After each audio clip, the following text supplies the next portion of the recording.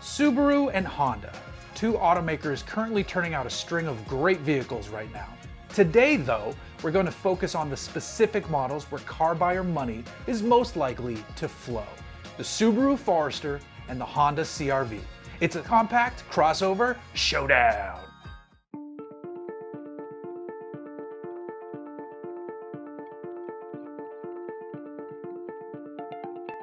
It might seem like the Forester has the edge here since it was more recently redesigned, but you can never count out a Honda, especially when there's a new hybrid CR-V being offered starting with the 2020 model year.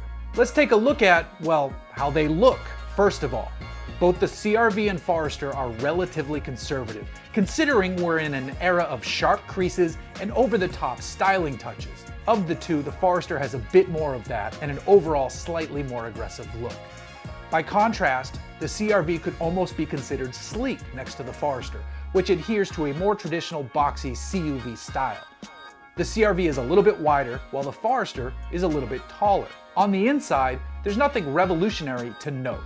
Each cabin space is relatively simple, but Subaru does offer some style upgrades if you jump up the trim walk a little bit. In fact, the top-level Forester Touring is fitted with brown leather on the seats. For Honda, the only attempt at any premium notions in the cabin comes from wood accents on upper CR-V trims. But Honda does take the edge with regards to interior space. The CR-V has an inch more legroom and 4 more cubic feet of cargo space. That's with the second row stowed in place. Fold that row down and both deliver 76 cubic feet of cargo room.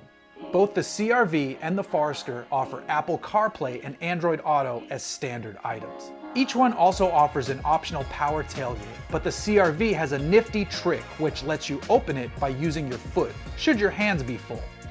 Let's talk power. Both Honda and Subaru keep things simple here, with each offering a turbocharged 4-cylinder engine. On the Honda, this is a 1.5-liter unit that produces 190 horsepower and 175 pound-feet of torque. It uses a CVT to send power to the wheels, and Honda lets you choose between front-wheel drive or all-wheel drive models. Subaru employs a 2.5-liter engine. It makes 182 horsepower and 176 pound-feet of torque. This one is also paired with a CVT, but all-wheel drive is standard. This is a Subaru we're talking about after all. In terms of efficiency, these two are pretty evenly matched. The CR-V is rated to return 27 miles per gallon in the city, 32 miles per gallon on the highway, and 29 miles per gallon in combined driving. The Forester will do 26 city, 33 highway, and 29 combined. Of course, there is that hybrid option on the CR-V. That one gets more power thanks to a 2-liter 4-cylinder engine paired with an electric motor and battery, and we expect it to deliver 40 miles per gallon in combined driving.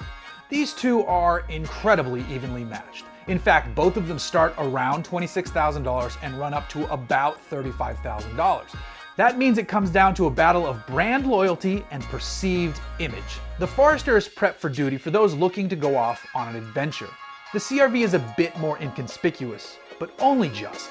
Either one would make a great option in your driveway. It's just about the sort of personal image you're going for.